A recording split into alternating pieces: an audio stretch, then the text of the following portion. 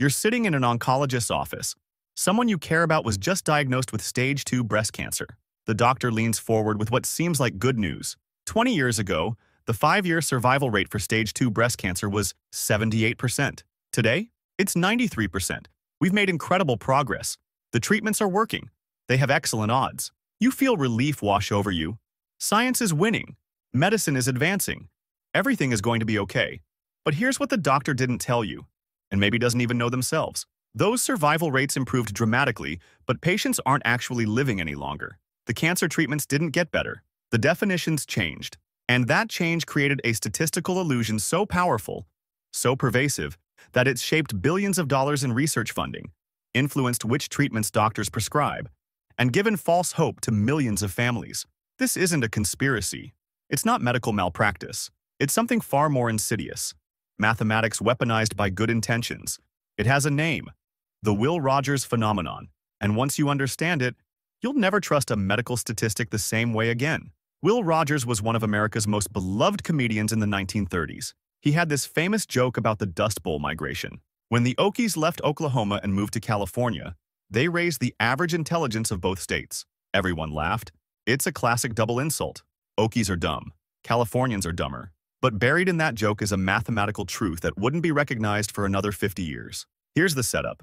Imagine Oklahoma's average IQ is 100. California's average IQ is 95. Now, an Oklahoman with an IQ of 98 moves to California. What happens? Oklahoma's average goes up because you remove someone below their average. California's average also goes up because you added someone above their average. Both states got smarter, but nobody actually got smarter. You just moved a person from one group to another. Will Rogers never knew his joke would become a medical term. He died in 1935 in a plane crash in Alaska. But in 1985, two doctors named Alvin Feinstein and Carolyn Wells were studying something that didn't make sense. Cancer survival rates were improving across the board. Every stage, every type. The numbers looked incredible. Medical journals were celebrating research funding was flowing to the treatments that showed the best survival improvements. But here's what bothered Feinstein and Wells. Patients weren't actually living longer. When you looked at the actual lifespans, how long someone lived from the day they were born to the day they died, that number stayed basically the same.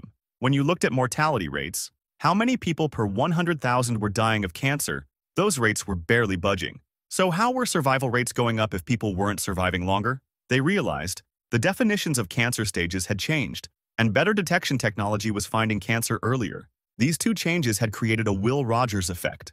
Let me show you exactly how this works. Pay attention, because this is the trick that's been fooling doctors, patients, and medical researchers for decades. Let's say we're in 1970. We have two groups of people, healthy people. Average remaining lifespan, 30 years. Breast cancer patients. Average survival time from diagnosis, 5 years. Now it's 1990. Medical imaging has improved dramatically. We have better CT scans, better MRIs, better microscopic analysis.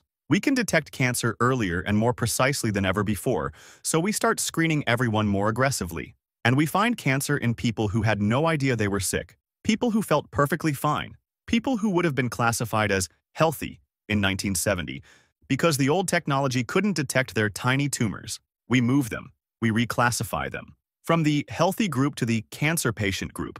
We're being more accurate, right? We're using better science. Here's what happens to the numbers. And this is where it gets wild. What happens to the healthy group? Their average lifespan goes up. Wait, what? We just discovered some of them have cancer. Shouldn't that make the group look worse? No, because these people weren't actually healthy. They were just misclassified as healthy because our 1970 technology couldn't detect their cancer. They were the unhealthiest people in the healthy group. They were going to die sooner than the truly healthy people. When you remove them from the healthy group, you're left with only the truly healthy people, and truly healthy people live longer.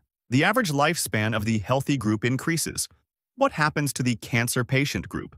Their average survival time also goes up. These newly detected cancer patients, the ones we just moved from healthy to sick, they're actually the healthiest people in the cancer group. In 1970, they would have lived for years, maybe decades, before their cancer became detectable.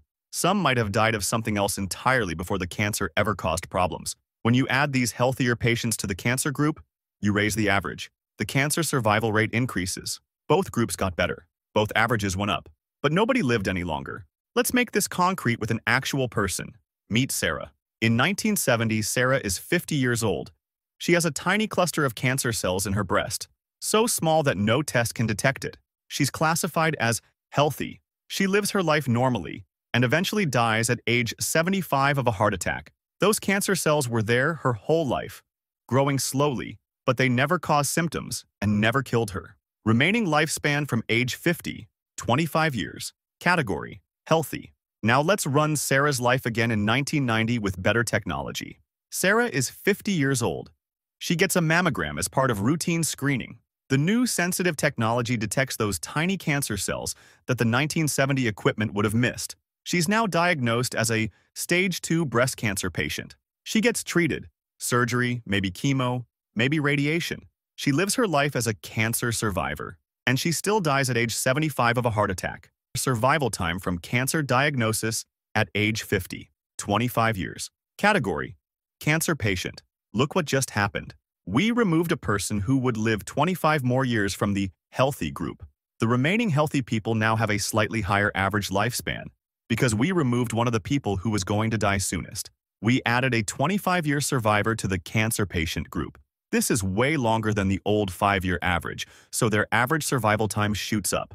Both groups improved. The statistics look miraculous, but Sarah died at exactly the same age in both scenarios. She just spent 25 years labeled as sick instead of healthy. She endured treatments, anxiety, and the psychological burden of being a cancer patient. And she didn't live one day longer. This is the core of the Will Rogers phenomenon in medicine. Improved detection moves people from the healthy set to the unhealthy set. And here's the kicker. There's a second effect that makes this even more deceptive. When does survival time start counting? From the moment of diagnosis. So even if early detection doesn't help you live longer, it automatically makes your survival time look longer because we started the clock earlier. Let's take a different patient. Jennifer. 1970. Jennifer has aggressive breast cancer. She feels a lump at age 50. Gets diagnosed. The treatment doesn't work well. She dies at age 55. Survival time: 5 years. 1990.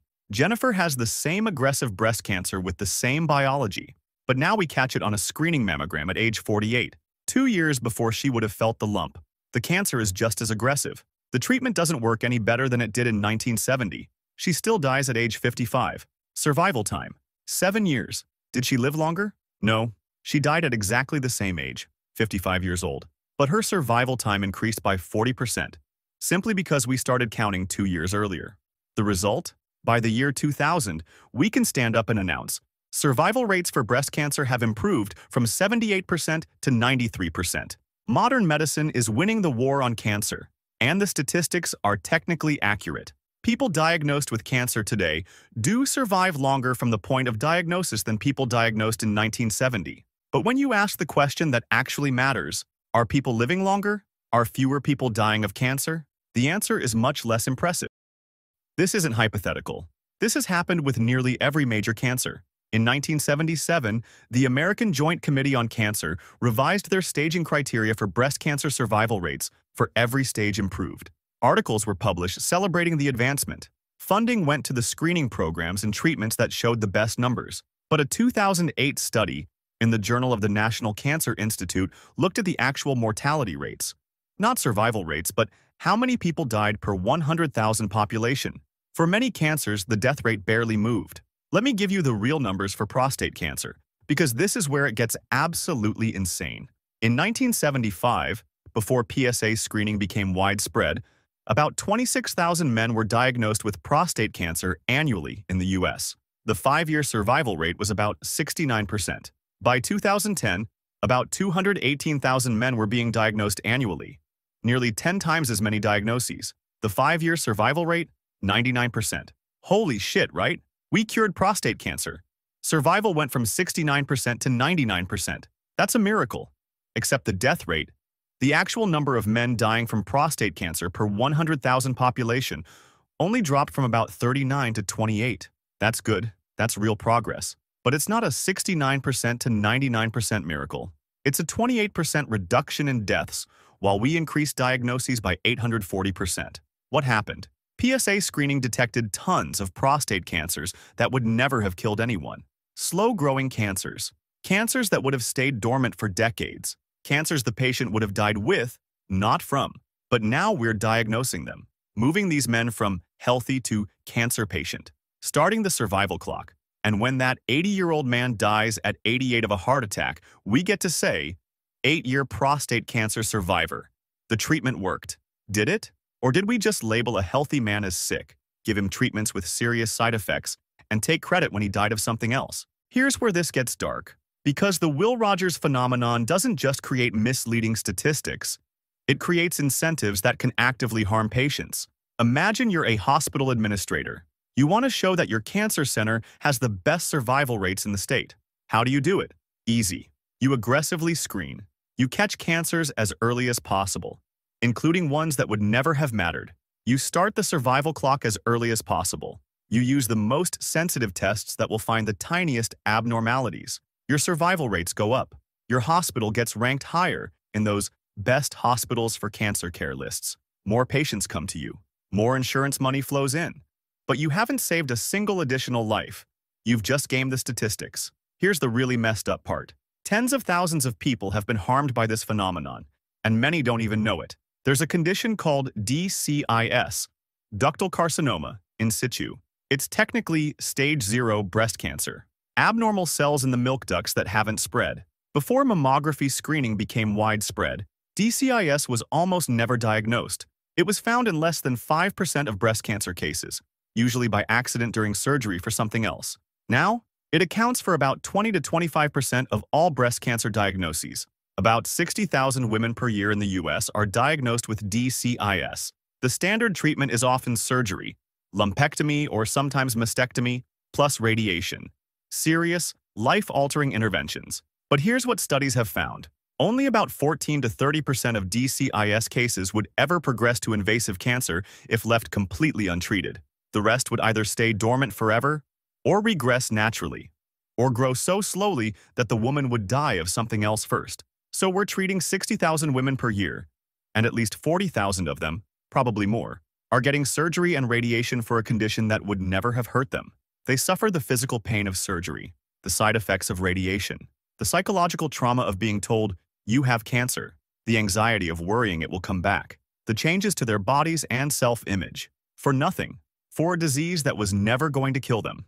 But in the statistics, all 60,000 are cancer survivors. The treatment worked. The 5-year survival rate for DCIS is nearly 100%. A woman named Lee, who was diagnosed with DCIS at age 43 later, wrote about her experience. She had a double mastectomy.